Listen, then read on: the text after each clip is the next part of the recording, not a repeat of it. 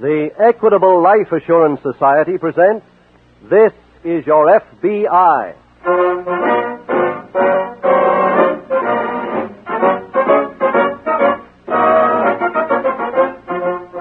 This is Your F.B.I., the official broadcast from the files of the Federal Bureau of Investigation, presented as a public service by the Equitable Life Assurance Society of the United States and the Equitable Society's representative in your community.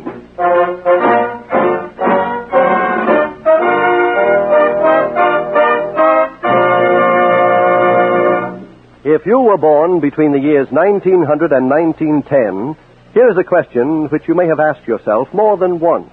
Will I be alive in 1975? Well, since 1910, the proportion of oldsters in our population has gone way up.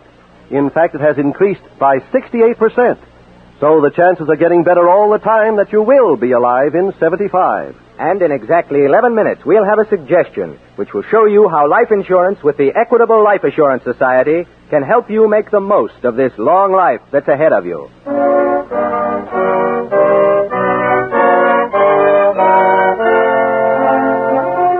Tonight's FBI file, The Vicious Shakedown.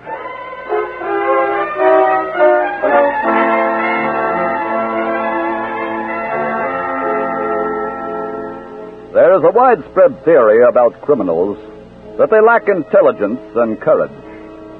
Now, that theory is wrong, and has been proven wrong so many times that there's no question about its being incorrect. Many criminals have IQs which show high intelligence, and if their brain power had been directed along legitimate lines, there's no telling how far their careers might have gone. But legitimate fields take effort to conquer. And if there is one truism about the average criminal, it is that he'll go to any ends to avoid honest work. The schemes he brings forth from his tortured brain are sometimes simple, sometimes involved. But always there is the same goal: getting something for nothing. Tonight's FBI file opens in a gymnasium and health club located in the business district of a large eastern city. In a small room in this establishment, a muscular rubber is giving a young man a massage. Too heavy, Mr. Hanford? Oh, it feels good, Tom. Up around the back of my neck a little, huh? Sure. Ah, swell. Big night last night, Mr. Hanford? Murderous. Now, take it easy around the head. Thanks.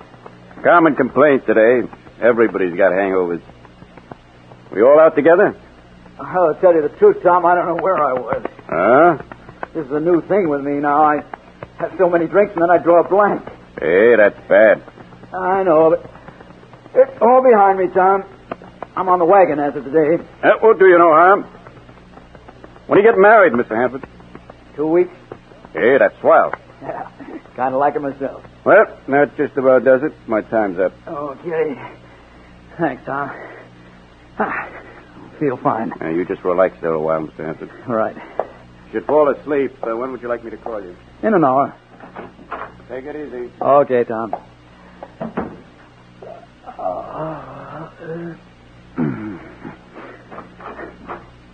Who's that?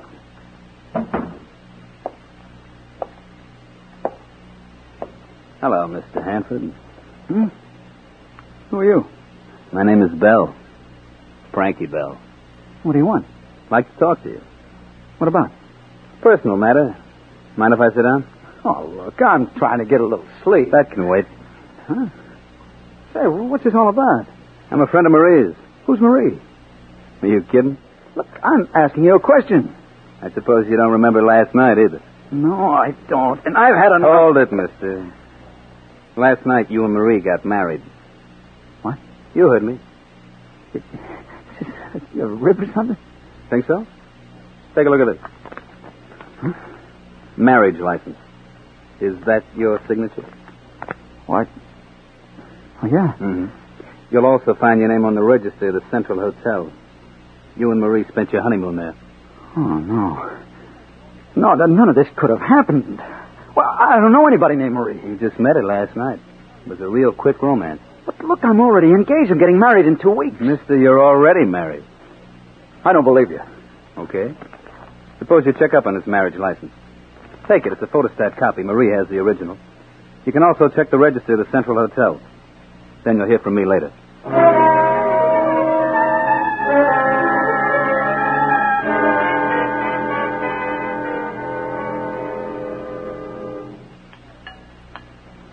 Some more coffee, Paul? No, thanks, Mother. Oh, I can't tell you what a pleasure it is for us to be having breakfast together. You mean novelty, don't you? Well, yes.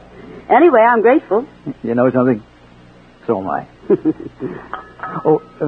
Mother. Yes? Did you hear me come home night before last? Night before last? Yeah. Why, Paul, you didn't come home at all. Oh. Thought you stayed at the club. Oh, of course. That's right. I did. Why do you ask? Nothing important. Oh, goodness, I almost forgot. What? This special delivery letter came for you early this morning. Here you are, dear. Thanks, Mother. I didn't know if it were important enough to wake Quiet, you. please. Oh, I'm sorry, Paul. Is something wrong? No. But, darling, there must Excuse me, be... Mother. I'll see you later.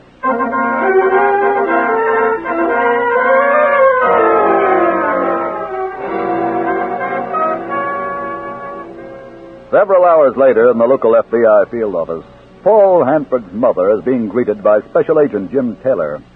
Won't you sit down, Mrs. Hanford? Thank you, Mr. Taylor. Now, what can I do for you? Well, this is a matter concerning my son. Yes? He doesn't know I've come here to see you, but I just had to. Well, what is it, Mrs. Hanford? Paul received a special delivery letter this morning. When he read it, I could see that it upset him very much. Yes? I tried to question him about it, and he left the breakfast table and walked out. I see. In his excitement, he left the letter behind. I did something, Mr. Taylor, that I've never done in my life before. I read his letter. Well? It was sent anonymously. It demanded that he pay $50,000 to straighten out the matter. It also said that if he didn't pay, his impending marriage would be ruined and he would suffer bodily harm. Did you bring that letter with you, Mrs. Hanford? Yes, I have it right here. Yes, it please. Here you are. Thank you. Has anyone else handled it other than you and your son? No. Fine. I want to have it analyzed for fingerprints. Mr. Taylor, as I told you, my son doesn't know I've come here. You did the right thing in coming. This is an extortion letter. Now, whether the basis for the threat is real or imagined, the sender has broken the law. It's our job to find it. I'd like to go over and talk to your son at once.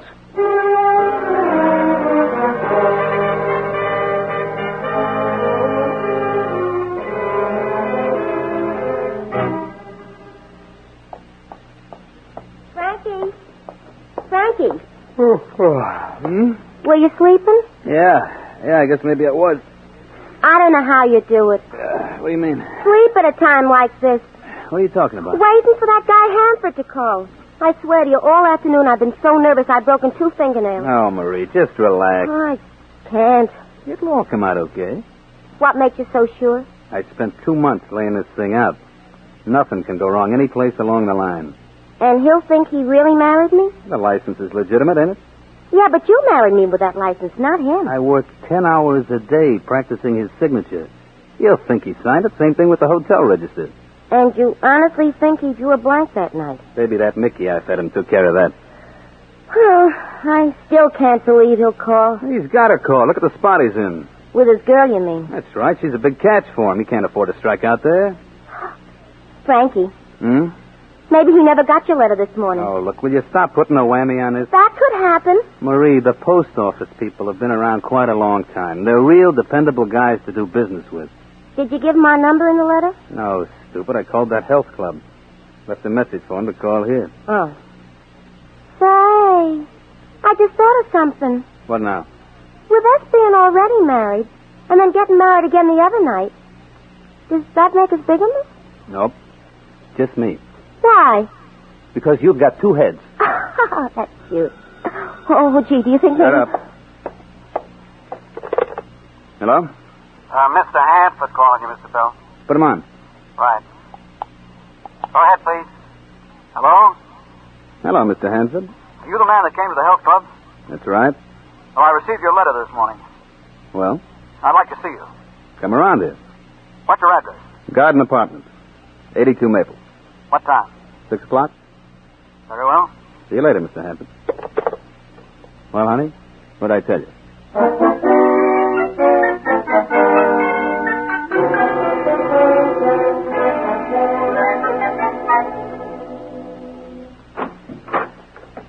Go ahead, Mr. Taylor. After you, please. Very well.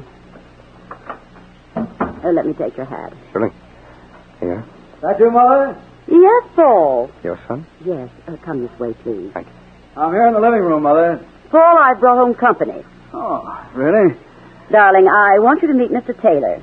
This is my son, Paul. How do you do? Hello. Paul, Mr. Taylor is a special agent of the F.B.I. Oh? I asked him to come here because I read that letter you received this morning.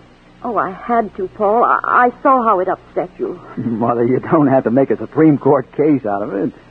There's nothing too terrible about reading a letter. Mr. Hanford, have you any idea who sent it to you? Yes, I have. Really, Paul? It was that clown, Chuck Davis. You know, that boy I play squash with? But why should he? Mother, the whole thing was a practical joke. What? How do you know? Well, Chuck's a practical joker. I suspected him immediately. I confronted him with the letter today, and he confessed all. Oh, thank heaven.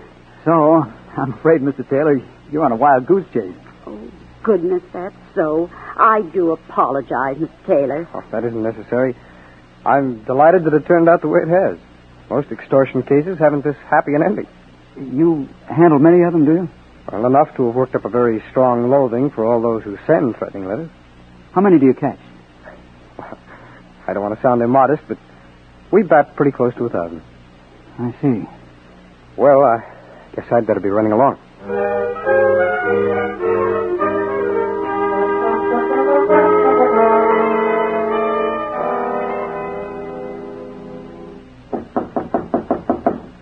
Frankie, that must be him. Could be. Who is it? Okay. Hi, Mr. Hanford. Hello. Come on in. Very well.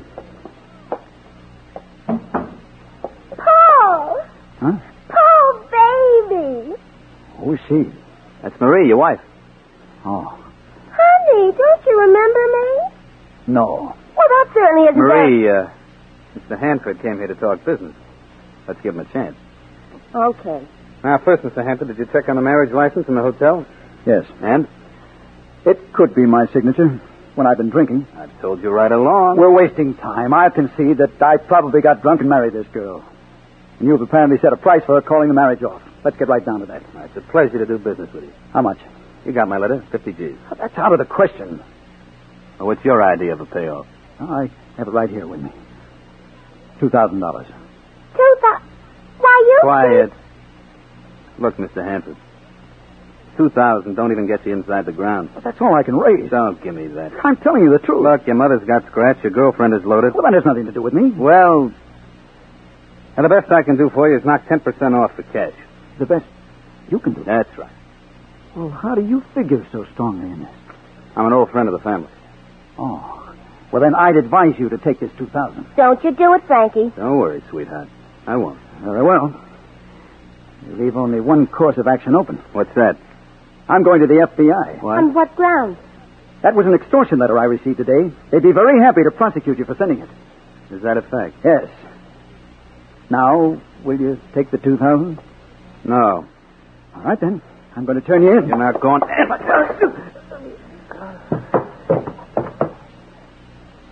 Frankie, I'm glad you hit him. What a piker.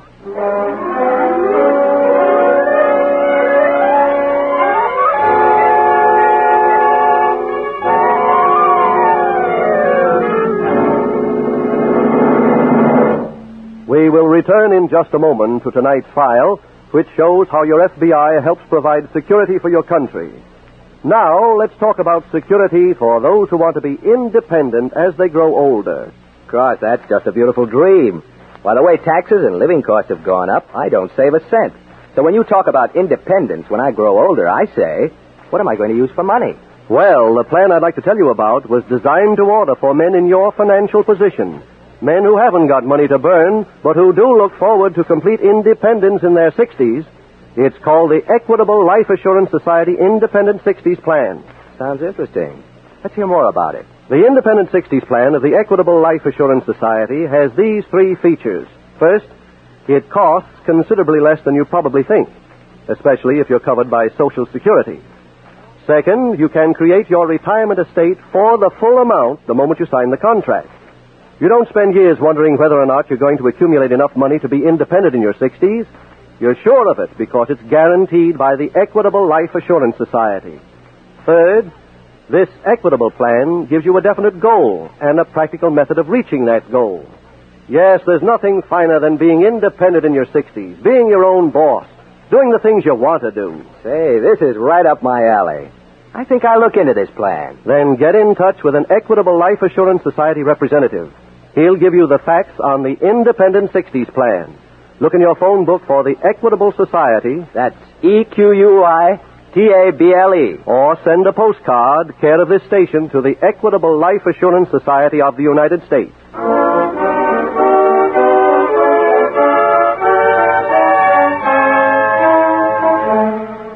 And now, back to the FBI file, The Vicious Shakedown.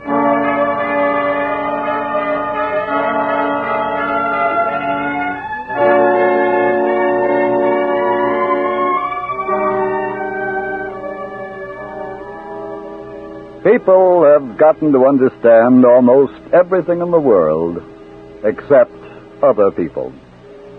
It would seem on the face of it that anyone with normal intelligence would realize that you cannot do business with a criminal. Yet year after year, honest citizens continue to become involved with lawbreakers. Now, there's a basic truth which every citizen should memorize. Memorize because it would save him untold agony. And that truth is that if you deal with criminals, you must get hurt.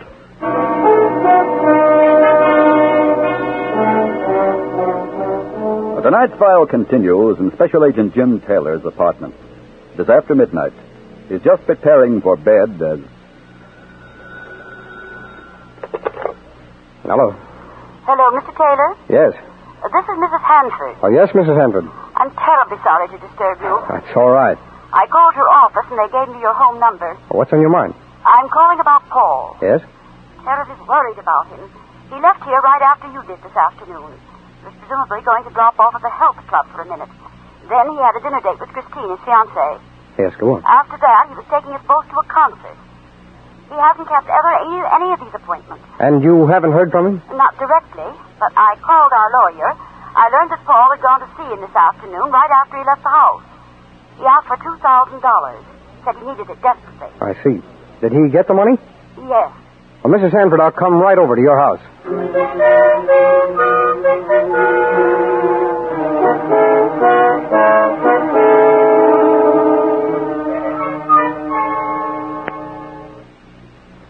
Come right into the living room, Mr. Taylor. Thank you.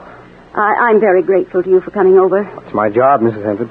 Not to cater to a nervous woman's fears. Well, I'm sorry to say that it looks like your fears are justified.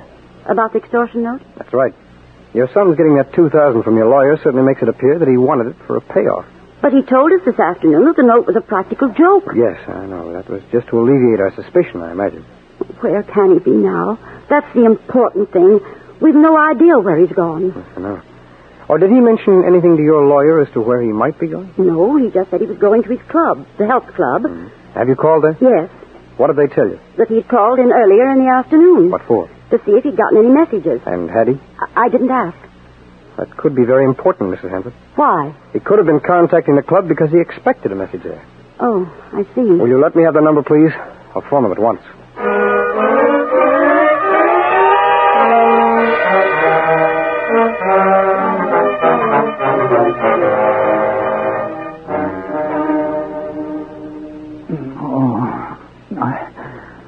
Thank you. He's coming too. Yeah.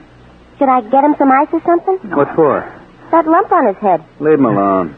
He may grow a few more before we're done. Oh, my head. It hurts, huh? Yeah. It feels as if... Oh, it's you. That's right. I'm still here. Mm-hmm. Yeah, let me get up. Should you, Frankie? Yeah, he can sit in that chair. But look, mister, don't try anything because something new has been added since you left us. This gun. I see it. Well, you think you're ready to talk business again now? There's nothing to discuss. Oh, yes, there is. We had a board of directors meeting. We decided to cut the price. To 2,000? No, 25,000. Not interested. We decided something else in that meeting. Really? Mm-hmm. Strategy. How to make you pay the 25 G's. That's not possible. Not even if we called the newspapers? Gave them the story on your marriage to Marie? They wouldn't listen to a cheap hoodlum like you. Now, you're forgetting I got proof. But that would take too much time. I got an even better way. That's to call your girlfriend, Christine. I'm not listening to any of these shakedowns. You know something, Frankie? I bet he don't think you'd have nerve enough to call her. You think I should show him? Yeah. Give me that address book. Sure. Here. Hey, that's my address book. Yeah, I know. I borrowed it when you passed out. Let's see. Yeah, here it is.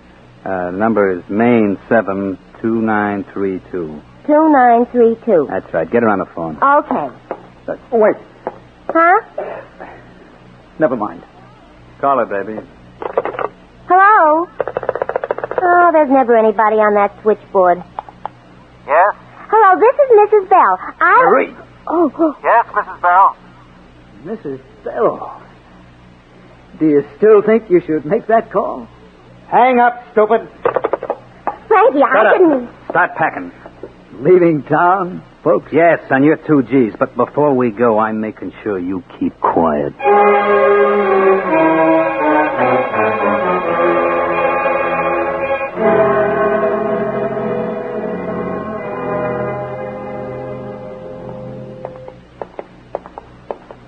This is the apartment right here, Mr. Taylor. You got a key? Yes, sir, but like I told you, the Bells left here 5 minutes ago. They had bags with them like they were going away. I'd still like to see the apartment, please. Good thing. Yes, this should do it. Did the Bells say where they were going? No, sir. Do you know if they took a cab? But they didn't say. There aren't many this hour in the morning. Here we are. Go ahead, sir. Thanks. This furniture belongs to the house. They rented the place this way. I see. Hey, what's that? I don't know. Sounds like it's coming from behind that door. It's a closet. Someone in there. It's locked in. Yeah, I got a key that should fit that. Good. This guy in here could be the one you're looking for. Mr. Hanford. There. Hey, found a gag. Yes. Untie that gag, will you? I'll get these ropes. Sure thing. See the missing guy? Yes. There you go, mister. Thank you. I'll have your legs untied in a minute, Hanford. Thanks, Mr. Taylor. Where are the Bells? Gone. Where to? I was hoping you'd have the answer to that one. Yeah, that does it. Oh, swell. Oh, Hanford. Yeah? Your practical joke didn't turn out so well, did it? I'm sorry, Mr. Taylor. Whatever your problem was, you were a fool to attempt to handle it yourself. I know that now. You pay these people any money? They forcibly took 2,000 from me. Getaway money. I imagine so. I guess I can kiss it goodbye. I don't imagine they'll be easy to find. Here's something that might help. What is it? Let me get to a phone.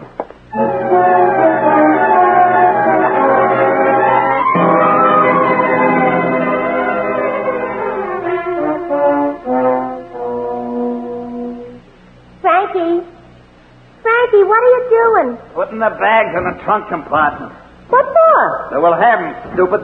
Yeah, but if the car won't start, you only have to take them out again. The car will start as soon as we get that wire connected. When will that be? Marie, you heard the man yourself. He said he was going up to the front of the garage to get a new wire and to be right back. But he hasn't come back. Look, Frankie, my complaint is we've kept the car in this garage for over 2 years. We certainly deserve better service than this. Oh, shut up. Hey, I hear someone coming now. Well, it's about time that you got here with that... Frankie! What is it? Come here. Huh? It's Mr. Hanford. Hello there, Frankie. How'd you get here? Mr. Taylor, I'll let you explain that. I found a bill from this garage in your apartment, Frankie. I called here just before you arrived. The attendant was kind enough to stall you until we could get here. Who are you? Special agent of the F.B.I.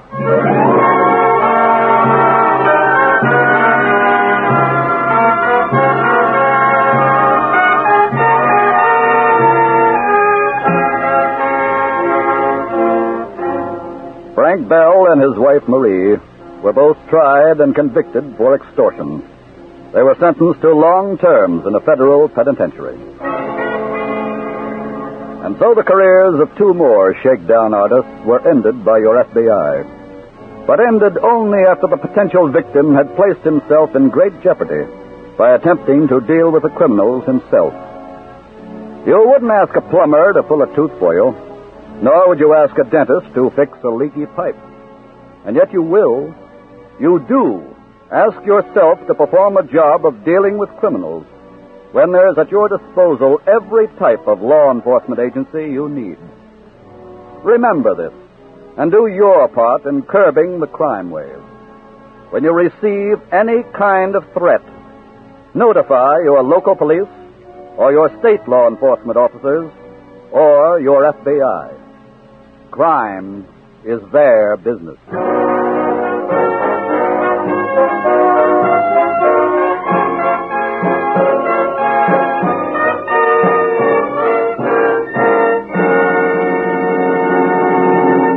In just a moment, we will tell you about next week's exciting case from the files of your FBI.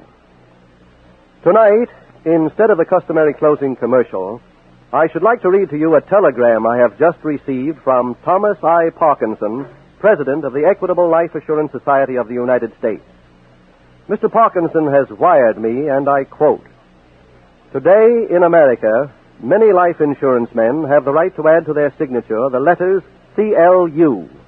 Those three letters, CLU, stand for Chartered Life Underwriter. They designate a man who has taken advanced courses in the scientific adaptation of life insurance to the needs of American policyholders. Tomorrow is the 20th anniversary of the founding of the American College of Life Underwriters, which awards those CLU degrees. Therefore, Milton, in my name, will you call the attention of our vast listening audience to the fine service performed by the American College of Life Underwriters during its first 2 decades, and wish this distinguished institution continued success during the years ahead. Signed, Thomas I. Parkinson, President, the Equitable Life Assurance Society of the United States."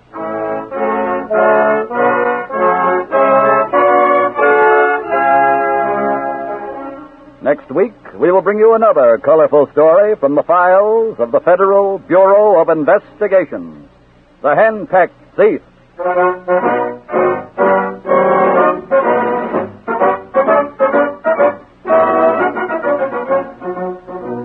The incidents used in tonight's Equitable Life Assurance Society's broadcast are adapted from the files of the Federal Bureau of Investigation. However, all names used are fictitious, and any similarity thereof to the names of persons living or dead is accidental.